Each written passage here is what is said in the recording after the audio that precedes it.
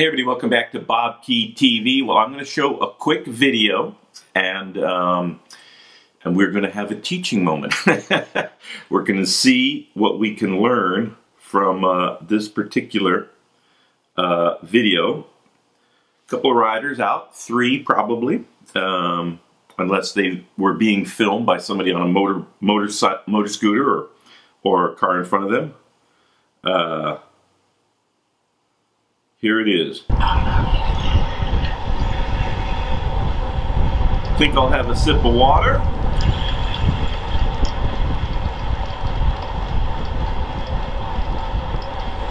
Think I'll put,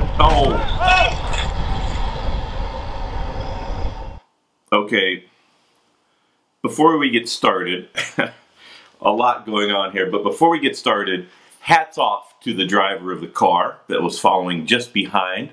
The rider in the back was able to avoid the crash and get around the 2 cyclists as they went cascading down the street. So whoever is the driver of that car, an adult beverage of your choice on me the next time we see each other, wherever that might be. Okay. Wow. Lesson number 1. Group riding is awesome. That's one of the allures of cycling on any level. A group obviously capable of going much more quickly than an individual rider, and it's so much fun to have a nice pace line going and you can really fly. That being said, choose your riding partners very carefully. You are entrusting your life to them. So have a very clear understanding of what the risks are when you ride in a group and how dangerous things can be when they go wrong. When I was racing and training with my teammates, we had such a great rapport with each other that we generally arrived where we were going safely after thousands and thousands and thousands of miles, and it was a real joy to train and race with my teammates. That is something that's very hard to find, but if you do, cherish those moments. If you do not have the same level of trust in the people around you, and you haven't been riding with them for very long, or maybe are riding with them for the first time, and it's not a race situation, which most of people's miles, even professionals, are spent not in race situations, but out on the open road with traffic and obstacles. Race situation, very different. A lot of times it's every man for himself, but the risks are understood generally. But a lot of times we don't understand what the risks are when we're riding in a group, friends or otherwise, and I can assure you it's very dangerous out there. So lesson number 2,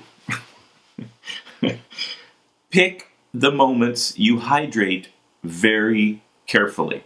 With one hand barely on the bars, and you hit a pothole like the cyclist that fell first did, it's not that hard to go down.